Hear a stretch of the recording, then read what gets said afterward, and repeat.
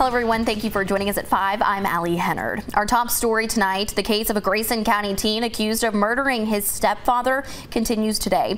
WBKO reporter Derek Parham was in the courtroom today with the latest. Thank you, Allie. I'm in Litchfield today for Ethan McKinney's pre-trial conference. The 16-year-old is being charged as an adult for the January stabbing death of his stepfather, Timothy Joshua Higdon. McKinney was released into his father's care on a $10,000 bond in June, and today was his first appearance back in court since then.